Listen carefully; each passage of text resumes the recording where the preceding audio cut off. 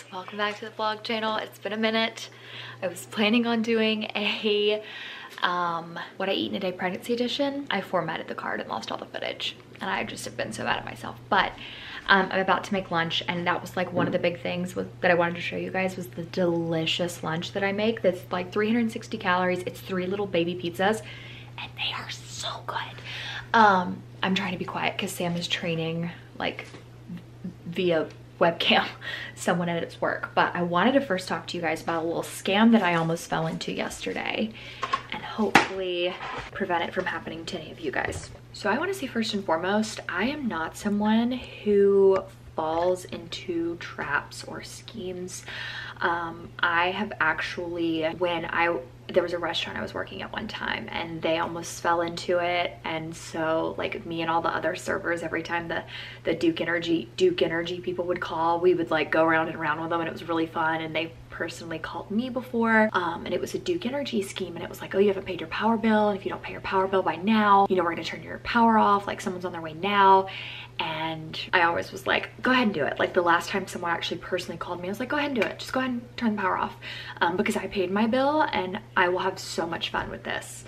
And they like cussed me out, so I don't really fall into these schemes. So a couple weeks ago, if you guys follow me on my Instagram, you know that over like $2,000 was taken from my bank account in the middle of the night in the Netherlands.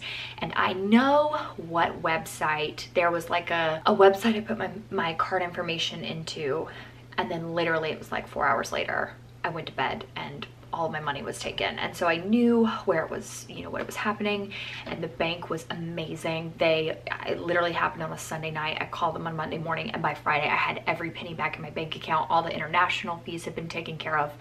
And that was just like regular, straightforward, someone got my card number, fraudulent charges, whatever. So yesterday I get a call from the bank, and it's very specific, and they're saying someone in Savannah, Georgia by this name has taken $2,000 from your account, and they're trying to send it through some money service that our bank actually uses. Like our bank actually has some account where you can send money freely from one account to another account. And it was like, this person's in Savannah, Georgia. And I was like, immediately, I was so mad. I was like, this is the second time this has happened in 2 weeks. I have hiccups, so you have to excuse me. And I was so mad. So I called them back. They called me, so I called them back, and the person is like very convincing. You know, I need to authorize your information. Can you give me your email address? And then they ask for my EIN, and like the first thing he says, or she, I think it was a he, says is the last 5 of your EIN. Don't give me the whole thing. And I was like, okay. So I give them that, and then they're like, don't give me your whole you know, I don't need your password. You don't give me your whole password, but give me your email address. And so I give them that, and the person was really annoying the piss out of me because they just kept going, and you don't know anyone in Savannah, Georgia, and you don't know anyone who may have access. And I was like, no, like I don't. Can we just move forward and figure out what's going on, because someone's trying to send them like money to my account. Like I have such patience for customer service people, like probably beyond what they need to, but something about this person just set me off. Like I was like, I don't have time to tell you for the 4th time that I don't know someone in Savannah, Georgia trying to send themselves money. Can we just get this figured out? So while I'm sitting there, they're finally like, okay, ma'am, we're gonna need you to reset your online password. So what you're gonna do is give me your username. And I told them my username, and then they said, okay, now you're gonna have to manually go in and reset your password. I'm gonna give you a temporary password, and your account's gonna be locked for 3 to 4 days.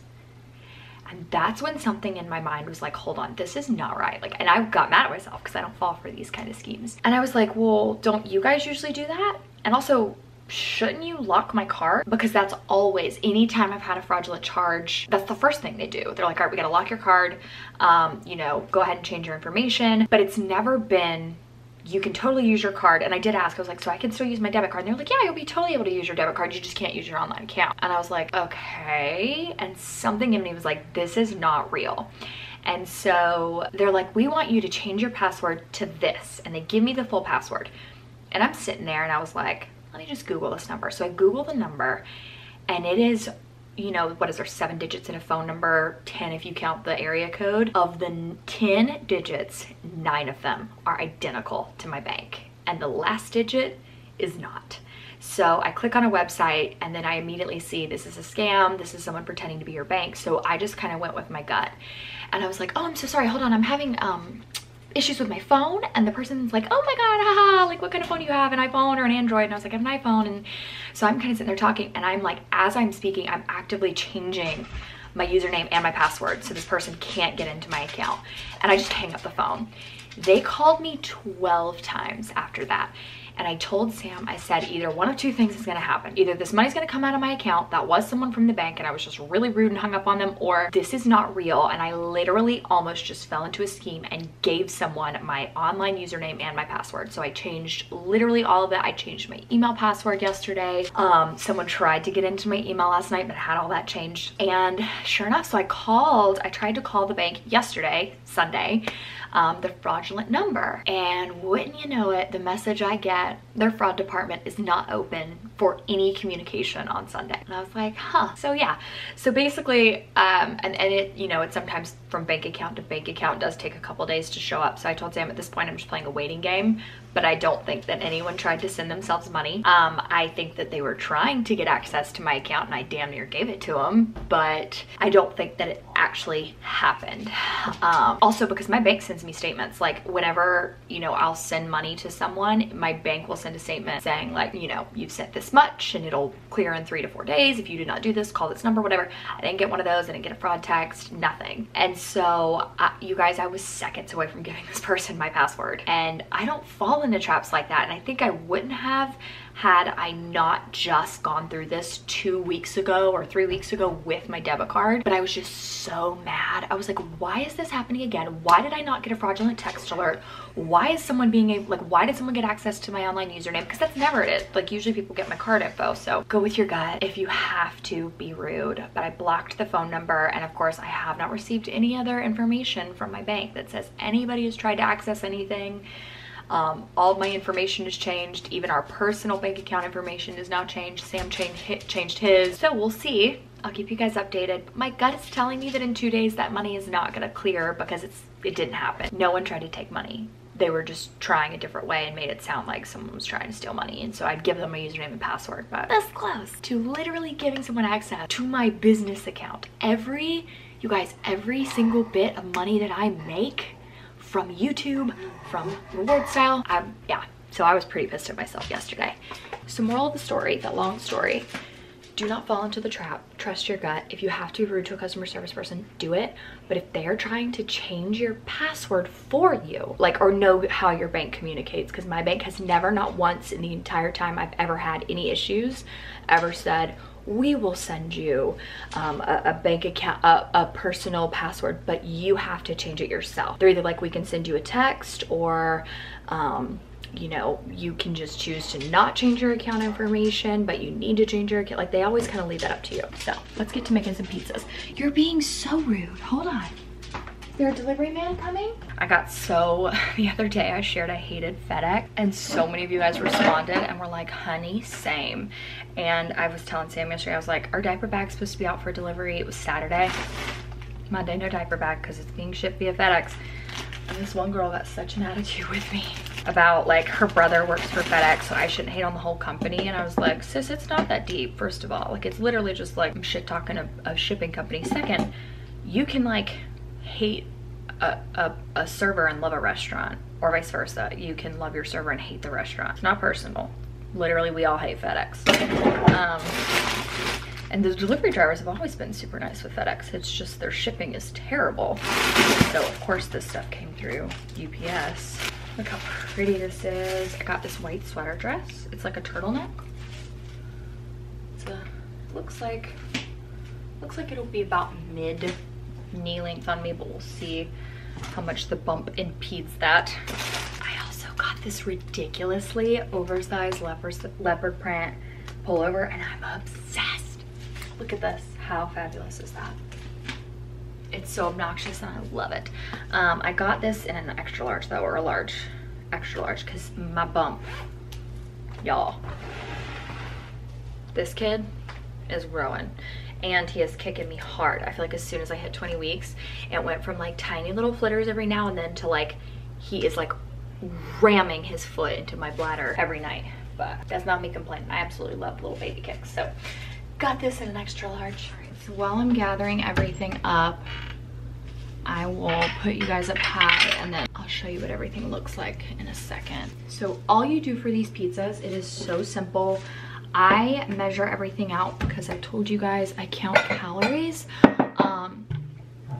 Because that's just the easiest way for me to make sure I'm not eating 9,000 calories a day, because trust me, there are days I want to, not because I'm hungry, but just because it sounds really fun to do that, you know?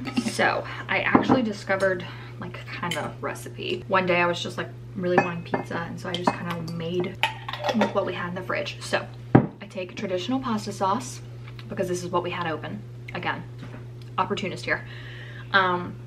This brand is 60 calories for half a cup. Then I take 3 of these Mission yellow corn tortillas. These are the low fat option. It's 120 calories for 3 of them. So I'm gonna make 3 pizzas. So I'm gonna make 3 little pizzas. Again, just the Mission brand. And then if you get the Hormel, I believe is how it's said, pepperonis with the 70% less fat, it is for 17 slices, only 70 calories. I don't love a ton of pepperonis on mine, so I do 5 pepperonis per pizza. Biggest calorie intake, and honestly it's not even that big, a 1/4 cup of cheese, of mozzarella. This is the like Laura Lynn from Publix brand. Mozzarella cheese is 80 calories for a 1/4 of a cup.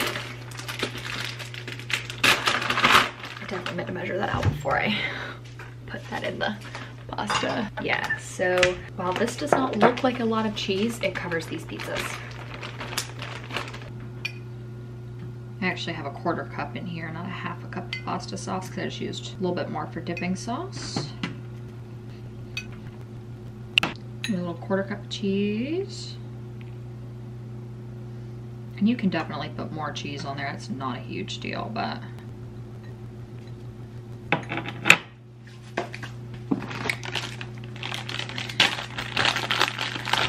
I do about 5 pepperonis per pizza.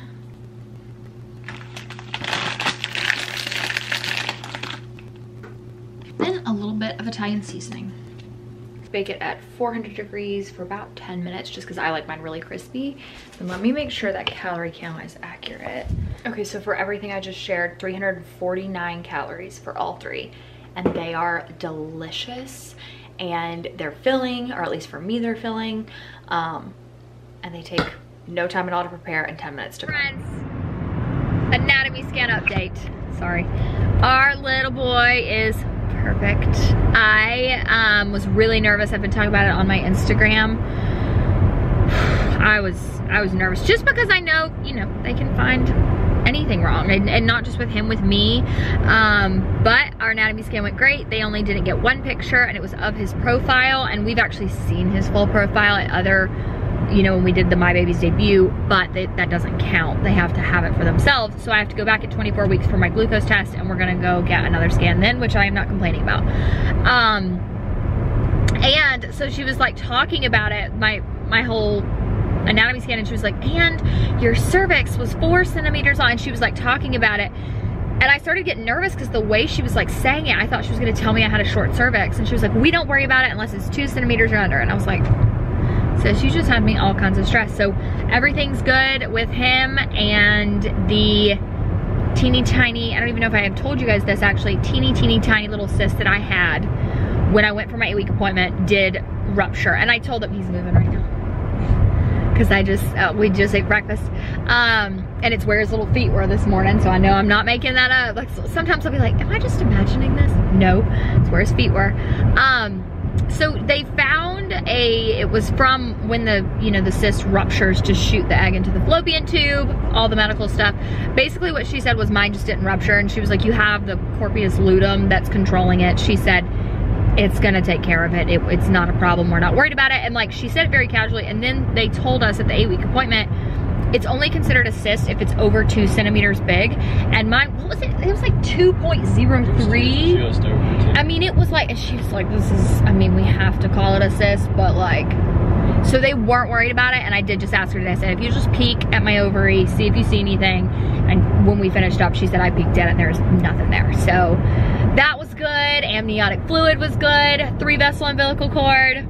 I am a happy mama and Sam is a happy dad. Our little boy is good. Y'all, this kid's hands. He got long fingers. And his head is measuring 4 days ahead. Like, I have a big head, 4 days ahead. I have to push that thing out. Watch it, I'm gonna get like 40 weeks and they'll be like, oh, his head's measured at a 41 weeker. And I'll be like, of course it is. He's my kid.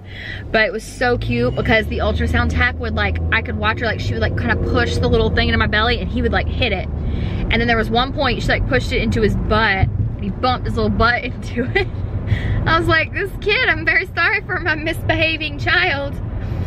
But it was good. So we ate breakfast-ish, brunch.